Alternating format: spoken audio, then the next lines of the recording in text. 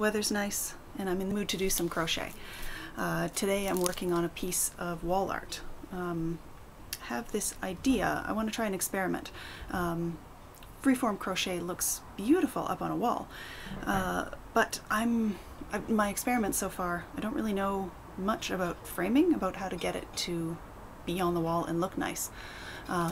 So I've done a little bit of experimenting where I stitch it to a semi-stiff backing and put it on a dowel. But what occurred to me is I should possibly actually go to a professional. Suddenly I realized there are professionals who do framing and they must frame things other than just prints and posters. So I asked some advice from a textile art friend that I have, someone with actual academic training in the matter, so she knows a fair bit more than I do about the range. Yeah, and she said there actually are framers that specialize in or do a wider range of framing, assorted stuff. So now I know what to look for, even know the Swedish word for it because I am here in Stockholm, so when I go talk to people about what I need, English isn't always going to do the job. So I'm excited, and my plan is to make a couple pieces, not very big ones. I'm thinking like, you know, kind of yay big, like little things, but intricate and interesting and very, very busy. Partly that's because a small experiment is always a good place to start, and partly it's because I imagine framing a small piece is going to be cheaper than framing an expensive piece. So yeah, thinking if I go do that, take it to them, say how much, and then I've at least got my answer. And that will tell me a little bit about whether I need to do a little more of this myself to save money, or if it's not too expensive, add it into the cost of the art, make 5 or 6 pieces, and then maybe just start approaching places where I could, you know, hang them up, possibly sell them. I don't know.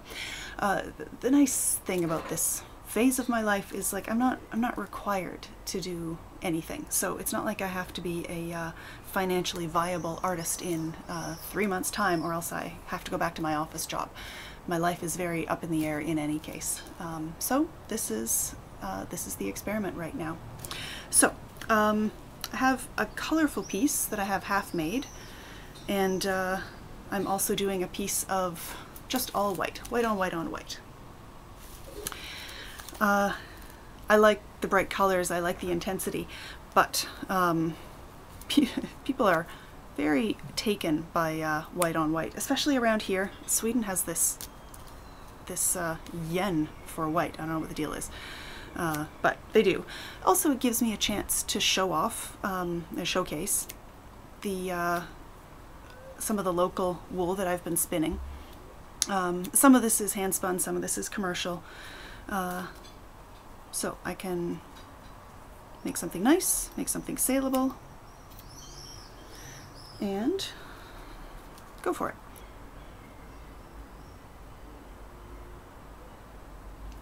Right now I'm just doing a top stitch on a spiral. I've got an off-white commercial yarn base, and then a more sort of bright grayish white commercial yarn for the top stitch. I'm just doing chain stitch for this one.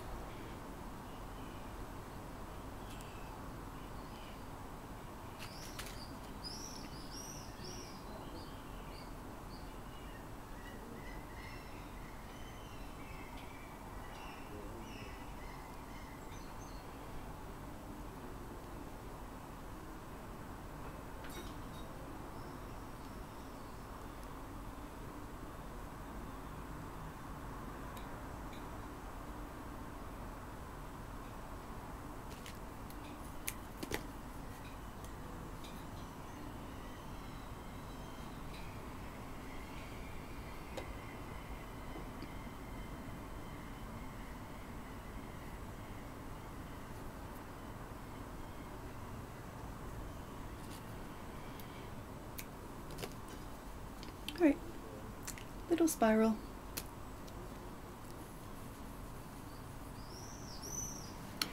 Well, I've got this one out, I will add some puff stitches to this one. I want a bigger hook for the puff stitches.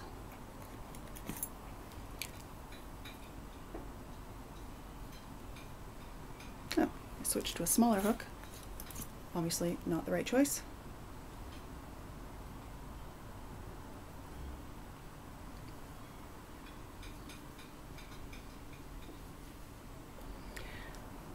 To do a circle of puff stitches, I usually do 4 loops up. I think in this case, because I need everything to be thicker and no holes, I'm going to do 5. So I've pulled up my loops, I secure it, and I chain 1.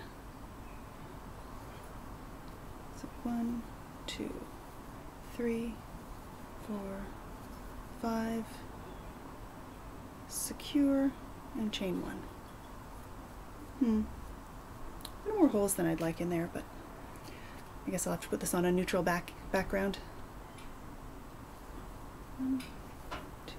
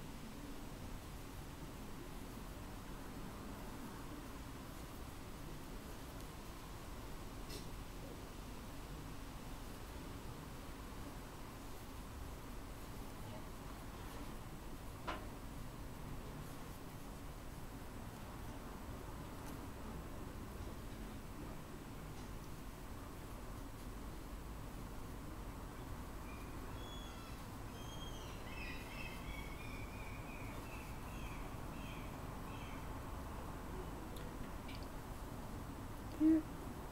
Secure it, and I'm going to leave just a short end for this because I know I never attach something with puff stitches directly. I always do a border because it's a little hard to attach the puff stitches with these kind of chains in the middle, so I need a little more security.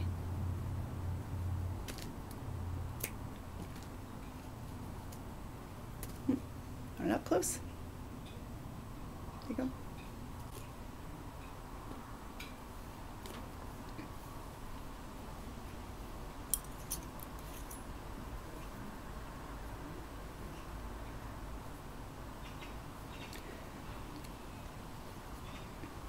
While I've got this yarn out, I'll make 3 or 4 little spots. One of the things I'm going to do with this piece is there's some areas of high detail, a lot of texture, a lot of change, and there's some areas where I'm going to keep it pretty simple and maybe just stick like 4 or 5 different spots together. And what that does is gives me a background for going 3-dimensional. Because if you're doing something that's just going to be hung up, you can do little curly cues coming off. You can make little cups that look like they're I don't know, sea anemones opening up. You can build little ridges with some picot or something like that. You can do some chain loops.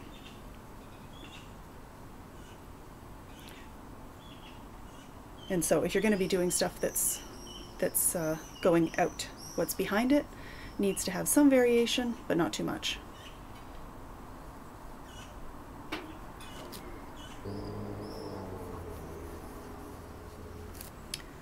Right.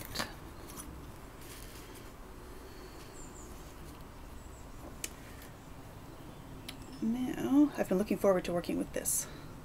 This is It's not excellent quality yarn. Here we go. But it is something I made myself.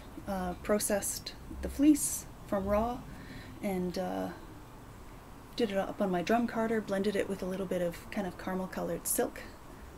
So that gave it an interesting kind of sandy color.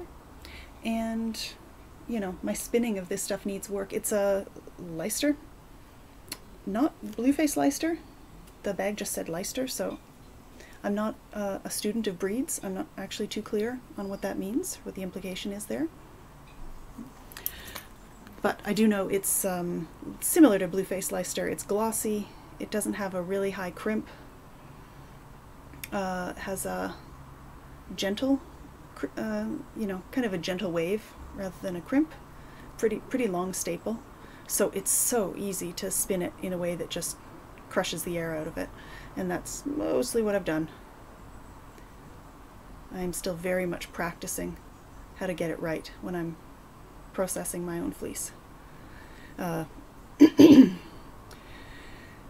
And spinning these long wools. But for wall art, doesn't need to breathe, doesn't matter if it's scratchy, just kind of needs to look nice, and it does look very nice. So this will do fine for this purpose. And what it means is I've got a good use for my practice stuff. And that means I can use it and then go again. And this is I've already made some this same fleece. I've processed it a different way and spun it a different way, and the next bit turned out much better. I did some singles. Usual spacing at the top wasn't working.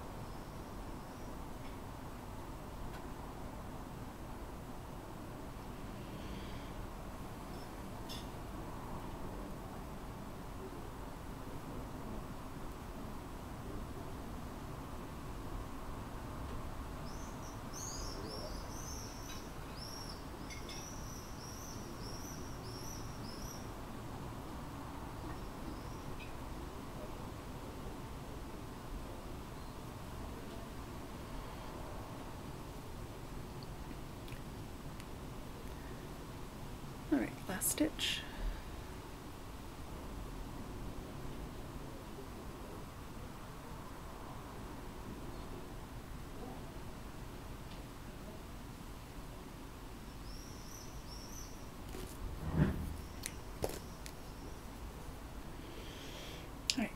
does not show too distinctly right now.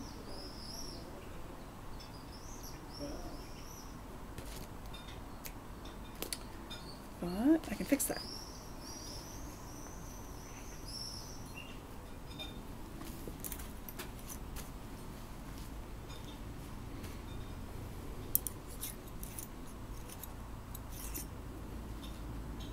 I've got some, I think it's silk. It obviously has some silk content. It's shiny. I believe I got it from World of Wool. It's probably blended with something else.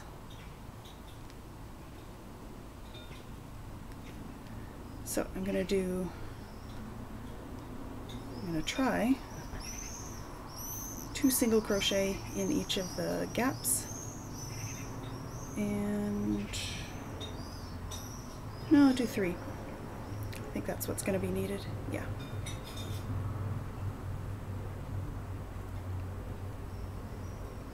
Yeah, that's nice.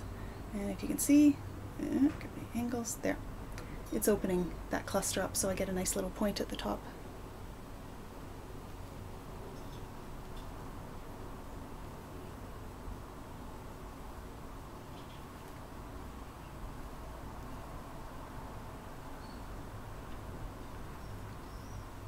It's nice.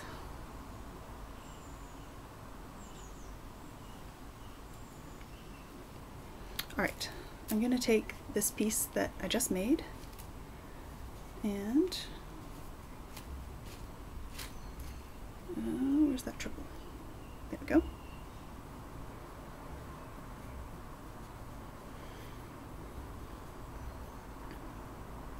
Attach this spot of triple crochet.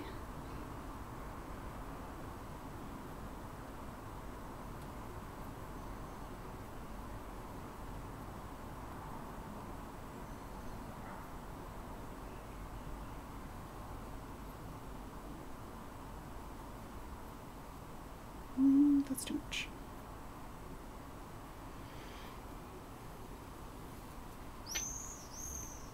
Let's secure my end.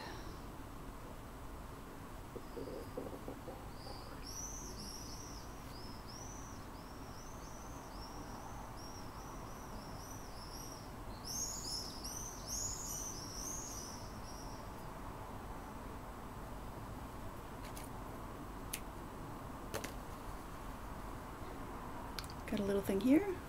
I'm going to take, this is some reclaimed wool. I'm actually not sure where it came from. It's just a little thin single ply. You can use this to make lace, to knit lace if you want. But I've got a lot of it. I'm not so into knitting lace. So I wound this into a center pull ball, and I'm going to work from the inside and outside at the same time. See? Yeah. Can we see? And that lets me get this at double thickness. Double thickness but unspun should be an interesting texture.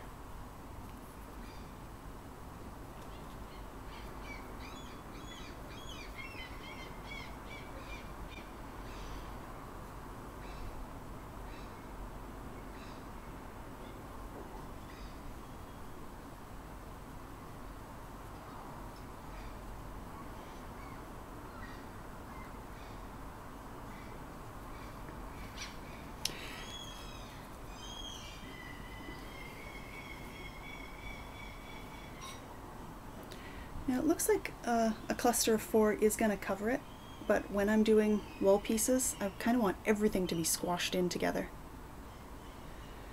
Because I want to fill in space, I want it to be thicker. So most of the time, whatever it is I'd normally do, I do 1 extra. So for instance, these little pennies that are, typically they're 12 around, I might do 13 or 14 just to get it really squished in. Alright, I made a cluster. Now I'm going to do, what's next? Add another little spot, I think. I've got a little gentle curve in there.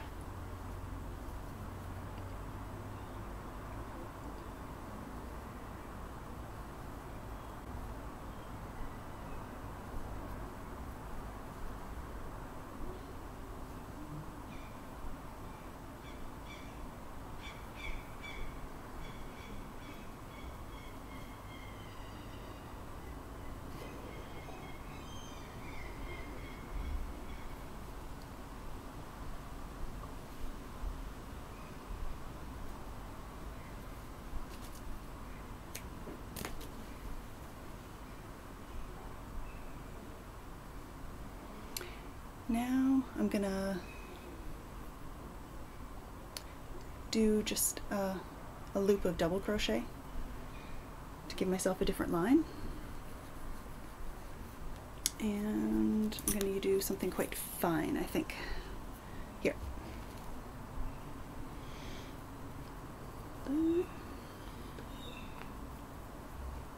I think I need a smaller hook.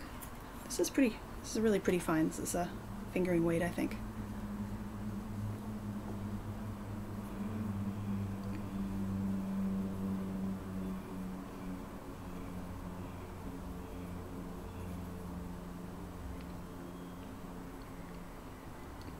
I'm laying over the various ends so that I'm catching them up as I go. I don't have to worry as much about ends on something where no one's going to see the back, but basically it's a habit more than anything else.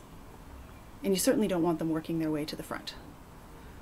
So the good thing about this is I can secure it and then leave a little extra tail hanging out, because no one's going to see it, and that will give it a little protection from working around to the front.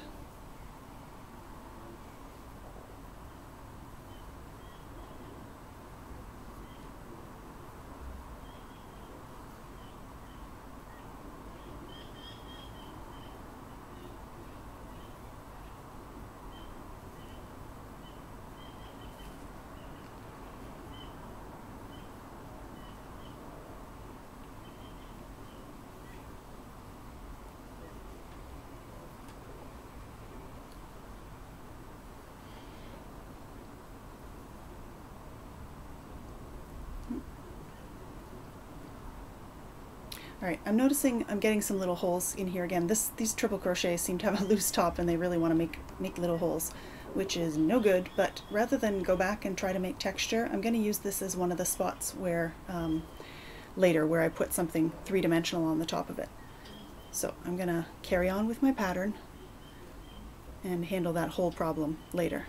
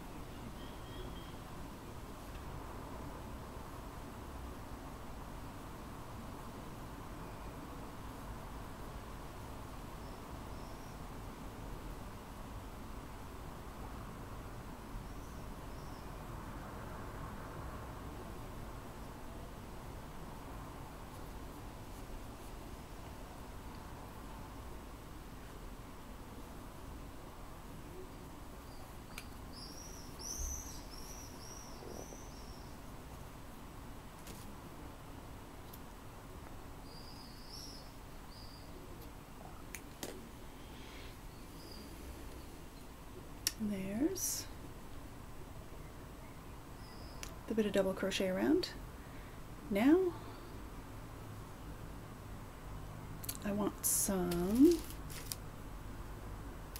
texture, a little bigger.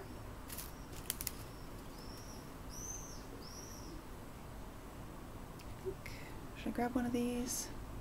No.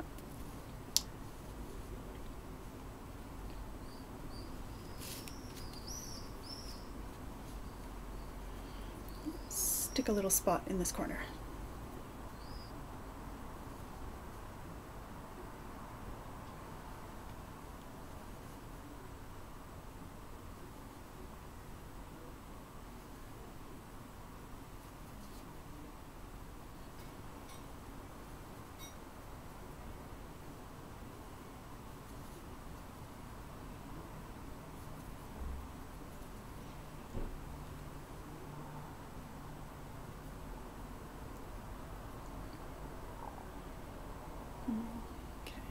I'm going to make some bullions. I think this hook is too small for that. Yeah.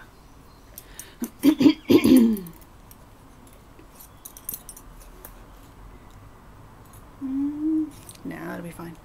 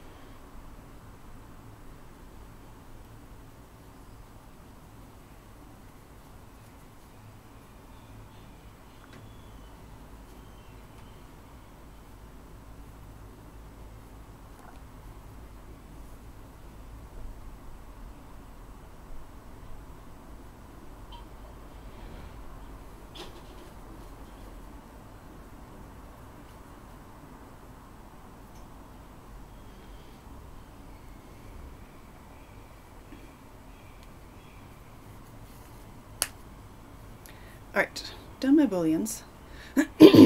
So here's the thing. I've seen instructions on how to do bullions, and my technique must be different from other people's because I always have like this thing showing up at the front and I can't get it to hang in the back except by force. So I always force it back. I'm gonna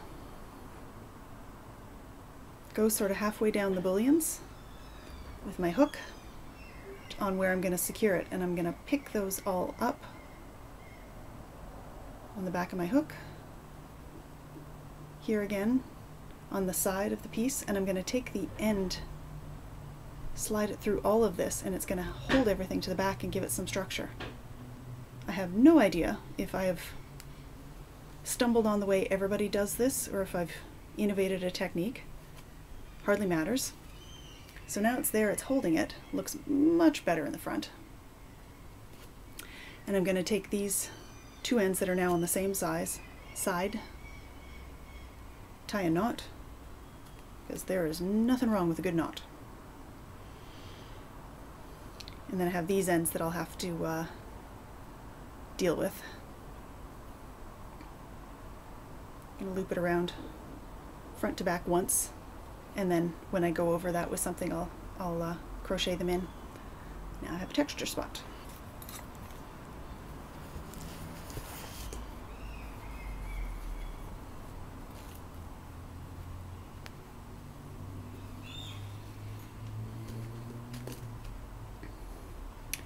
And a great way to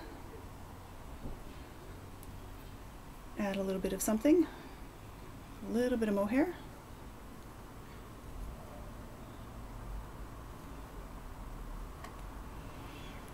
Let's see. Okay, so you do lots of different crochet stuff. Ah, Dal Lama Gods. Hello, nice to see you. Yeah, I'm good. I'm good. Thanks for asking. It's been a seriously rough month. We've had some sort of major issues in family, but I think it's calming down now. So I'm finally able to. I haven't been able to do any kind of complicated crafting. I've been knitting socks. Which is fine, delightful, satisfies the crafting urge, and I do not have to think about it. I couldn't even think about doing stuff like this for several weeks, so I'm feeling really happy to get back to art. And yeah, to answer your other question, I'm not making a blanket in this case. I'm going to make a small piece of wall art. I'm aiming for just something about kind of yay big, little bigger than a binder. Because it's mostly an experiment. I want to find out how expensive it is to have these things framed. I don't know how to do framing. I could stitch something onto a backing myself, but it's a pain in the ass. And I realized a little while ago when I was thinking about doing this, like, there are professional framers. I should just find out what one costs. And I can't really find out in the abstract. I have to take a finished piece to a framer and say, how much will you charge me? So that's what I'm doing, making a couple little pieces. And yeah, seeing what that's going to run me in framing costs.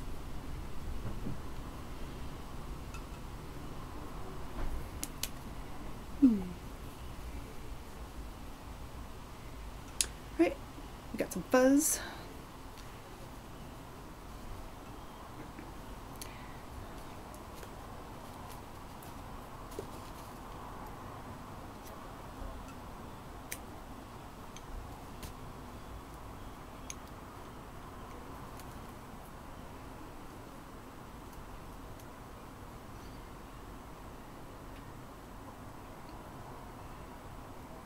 Let me just run this end under a few more things.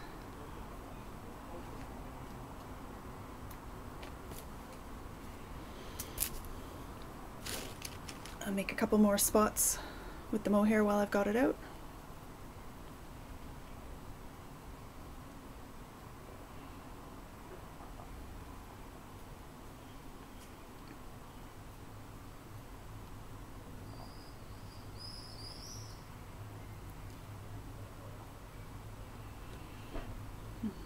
What's my favorite thing to make? I don't know. You know, it really depends on my mood. I do so much crafting that I kind of bounce between them. Oh, I'm going to make this is my favorite thing to make, and oh, I'm going to make this, it's my favorite thing to make. Usually whatever I just made is not my favorite thing to make, but I do have some favorites. I love to make a blanket. There's something so wonderful about making something big and thinking about how cozy it's going to be and how nice it's going to look on someone's couch or bed. So I make quite a number of blankets, and they're actually reasonably quick projects because you don't have to worry about how they fit or hang, or if they're going to be itchy in like spots up by the neck. You can kind of just go for it. So they're kind of stress-free crafting. And sometimes when I feel like, when I'm at the state where I feel like my yarn situation has gotten completely out of hand, yeah, a blanket project lets me fill an entire basket full of yarn and know that most of it is not coming back into my stash. So I love that. I almost always have a sweater project on the go, and I love a nice simple top-down round yoke sweater, both to make and to wear. They're nice and mindless to make, and they're very generous fit, so I can kind of just go for it and know that it's going to fit somebody nicely and comfortably. And again, it's kind of a mindless thing. Like, you know, I can make a sweater in a couple weeks of TV watching, if it's one of these sort of simple yoke style or raglan style, just straightforward. And yeah, those are kind of my favorite comfort objects. But I do love to make a wrap. It's kind of like a blanket, but fancier. I do have to worry a bit more about fit and hang and level of detail.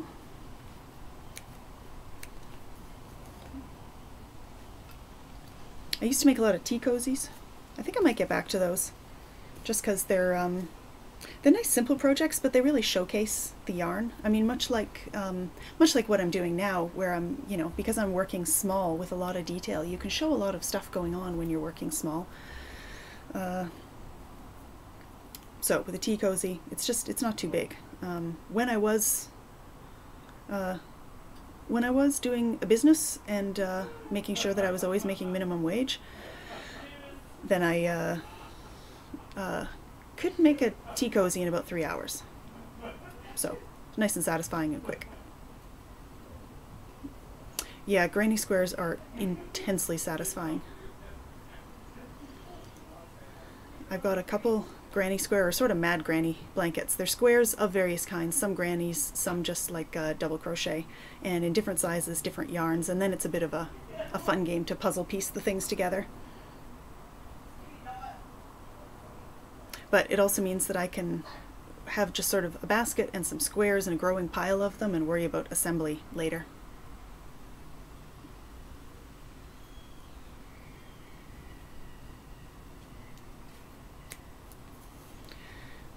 Right, there's 3 spots of mohair.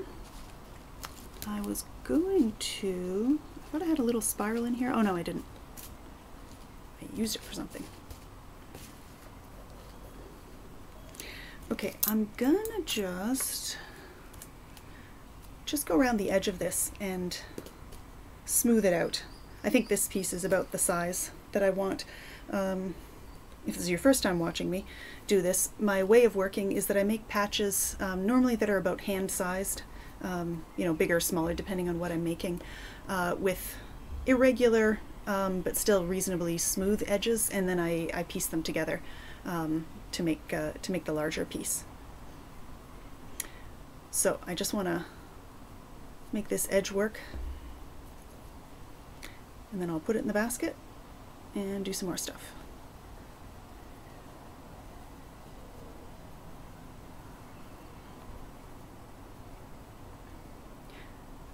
I'm going to do a combination of double crochet and single crochet here. I'm starting with a little shell. I'm going to do one more to make it a bit dense. Yeah. And then I'll just do single crochets across the top here.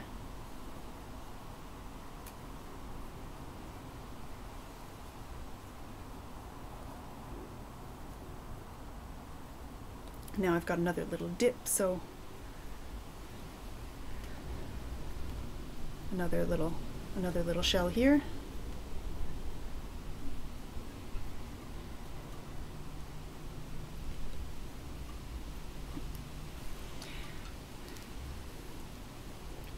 Ah, crocheted earrings, and oh, you're making some crocheted roses for the next project. Will those go in the center of a blanket? I've seen those like granny flower blankets, and they're so retro, they're delightful.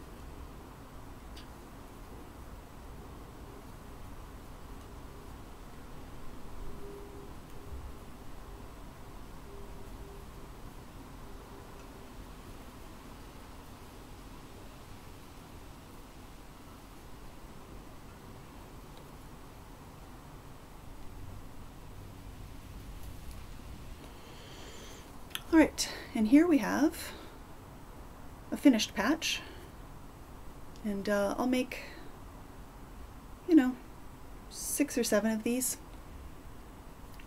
So right now I just put it here and start building another one. Alright, I'm gonna hit that big end button, but yeah, I hope to be back regularly, so come by and chat with me again. It's nice to hear from you all. See you!